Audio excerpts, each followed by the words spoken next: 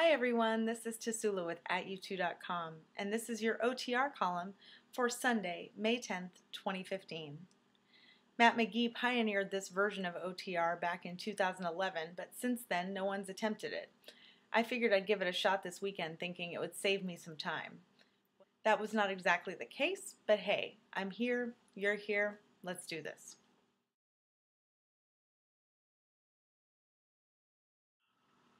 So the first thing I'd like to discuss is the hype surrounding the current tour, or the lack thereof, according to many of you. We've been getting some mail and we've been seeing some things on social media lately about angry and upset fans that U2 are not doing more to promote the current tour or that their management is not.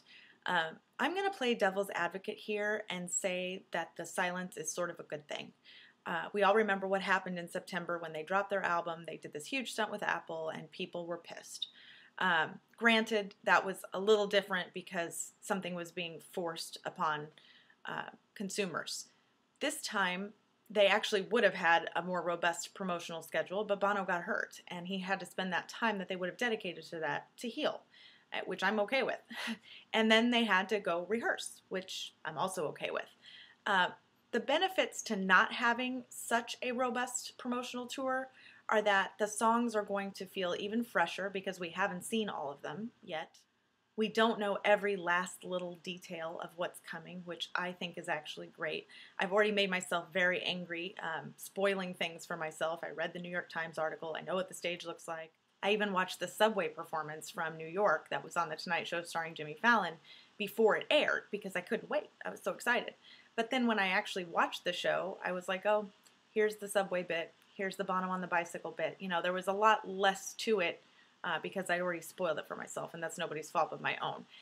But for those of us who have no self-control, like me, I think it's awesome that we know very little, actually, about what's happening with the tour. I think we can look forward to some amazing sound. I'm very excited about what they're experimenting with in that regard, and I just can't wait to hear those new songs from the new album come to life because as I said in September, and I'll say again, I do think that Songs of Innocence is the best album they've made since Achtung Baby.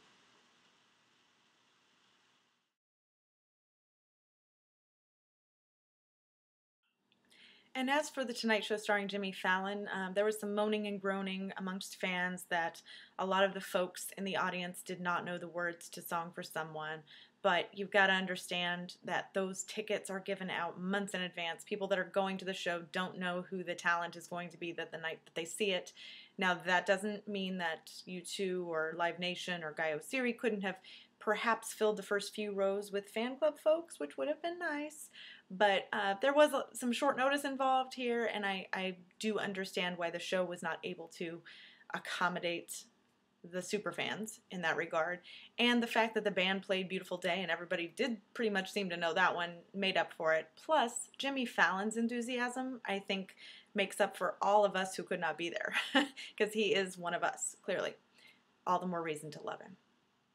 If you did not catch that show, by the way, I will go ahead and put the link to all of the snippets that we have on our site, so you can check those out, but be forewarned, some folks that are outside of North America are having trouble viewing it, so it may not be compatible in your country. Just check and see.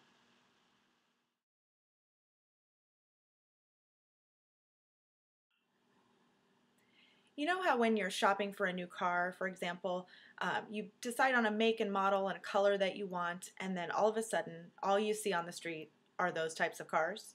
Well, I think I have the same problem, only it's regarding U2. They seem to be everywhere, and I think that's wonderful, of course. But I'm always a little bit surprised at how often I actually see them, even though I'm not technically consciously looking for them.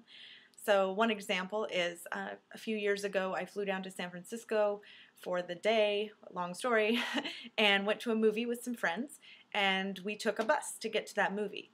On that bus, we saw this sign.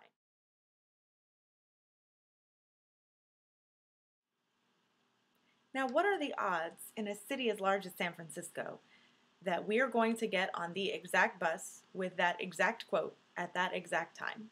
3 U2 fans, you know. I mean, luck of the draw, sure, but my gosh, fantastic. Nice surprise. My most recent instance of this same thing happened when I read a book that I should have read a long time ago, just a few weeks ago. It's called Night of the Gun, and it's the memoir by the late New York Times writer David Carr. He was my favorite journalist in the world, and sadly we lost him earlier this year. But he actually recites a moment in the middle of this memoir that's about drug addiction and family and struggles and cancer, and calls out this. Well, I'll just read it and you can see for yourself. There are moments in the party lifestyle when you know in your bones that you are at the epicenter of something spectacular, a moment that couldn't be replicated no matter how much cunning and planning came before it.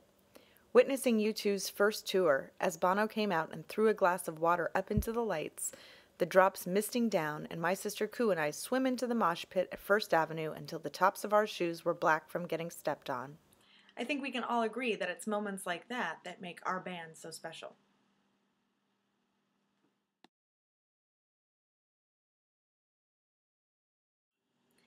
Every day is an opportunity to give, but several times throughout the year we have campaigns that nudge us to give a little bit more. And we had one just a few weeks ago called #GiveBig, and I decided to participate. And I split my donation between two organizations. The first, the Pink Daisy Project. Now, full disclosure, I am a volunteer for this organization. It was started by my friend Debbie, who survived breast cancer in her early 40s and saw a need for women who are diagnosed young, as she was, to have some of the financial burden alleviated while they battle the cancer.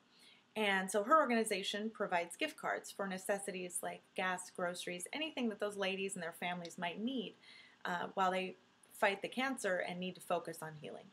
The second organization I chose to give to was the African Well Fund, and I donate to them every year during their Build a Well for Bono's birthday campaign. They've been doing it for several years, and each year they choose a different project to fund in Africa.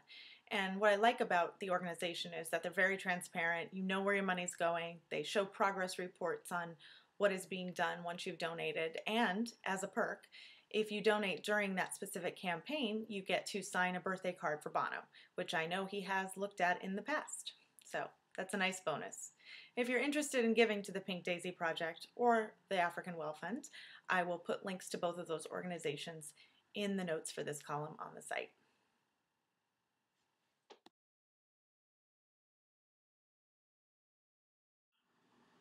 So, since we've talked about building a well for Bono's birthday, we can't really not talk about Bono's birthday. Today, he turns 55. And so, in his honor, I will soon be devouring this red velvet cupcake to celebrate. B-Man, this one's for you. Happy birthday to you. Happy birthday to you. Come on, sing with me. Happy birthday, dear Bono. Happy birthday to you.